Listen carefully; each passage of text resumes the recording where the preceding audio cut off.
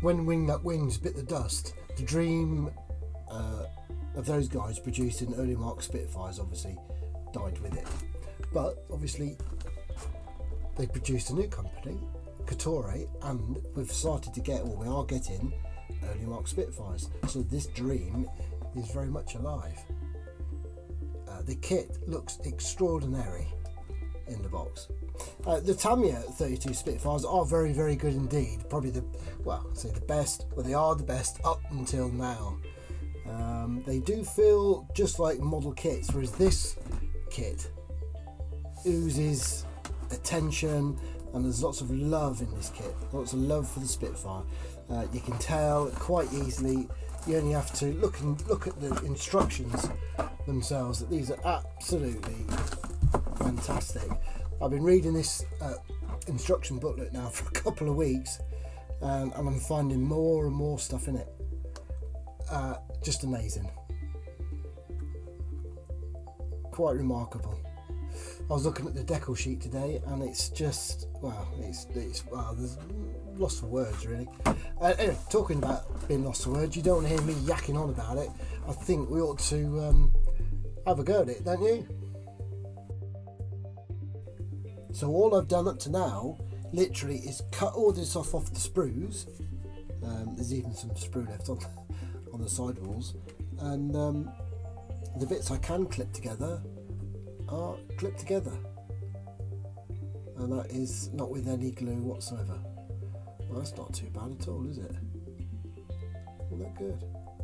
So what we're going to do, we're going to follow the instructions to the letter, and what they suggest the Spitfires were painted were they were grey primed, and then they were silver painted, and they use this Supermarine green, which they do, Kotare, they do supply like a paint mix. So we'll have a go at that in a minute. So, but yeah, that's you know, for something that's got no glue. What the only thing I've glued here is the seat and its frame, and this little piece here, which is screwed to this bulkhead there, and all the and these obviously the headrest and the voltage accumulator thing. Other than that, it's all I could drop that and it'll all fall apart. I obviously don't want to do that, but not bad at all. Obviously the spade grip's not on us, you can see that.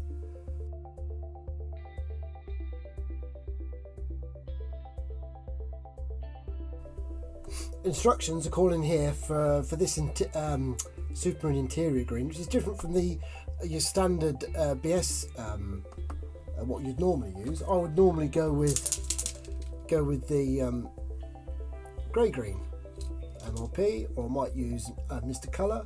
That's what I'd normally go with, but obviously because this is a specific colour, and because Kotare know everything about the early Mark Spitfires, we're going to follow their instructions, obviously, because they obviously know more than I do.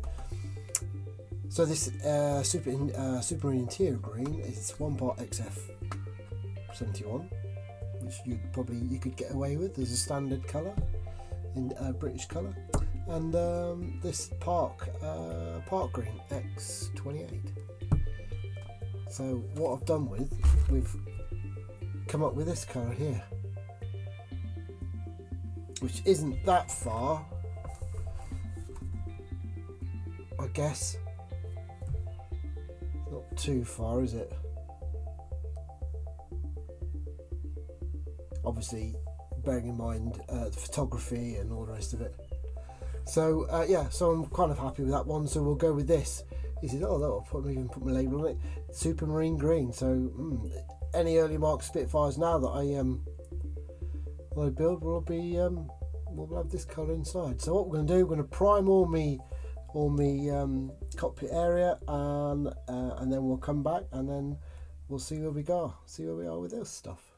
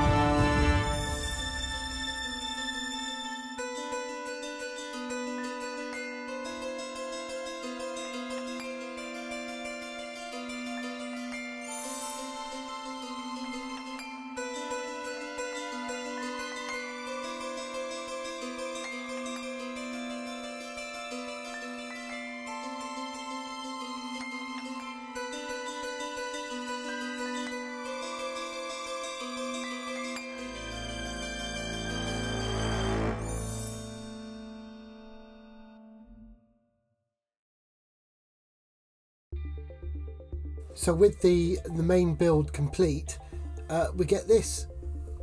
We get this perfect Spitfire, in my humble opinion. If that doesn't look like a Spitfire to you, then I don't know what does. It's absolutely extraordinary. So what we've got on here, you get 2 canopies in the kit. So this one here is the enclosed canopy, so I'm using that as a mask basically. Obviously I'm going to have the door open and the canopy slid back, so but that's in over there somewhere, masked up and ready to be sprayed up, and so is the model. So what we're going to do now, we're going to give it a bit of a wash with some, I don't know, something, soap or water or something, to get it all cleaned up, because it's all a bit grimy. Absolutely amazing. It's all wants a bit of a clean, and then we'll get her primed, and then we'll get her sprayed up in her colours, which will be probably, what will we have? Probably model colour, I guess. I think we'll go with that. So let's get over to the spray booth and get her primed. I won't show you priming. We all know what priming looks like, but it'll be a grey primer, I think. Or I might take a little rain check and have another thing, maybe black, don't know. But anyway, let's get it cleaned up and get it sprayed up.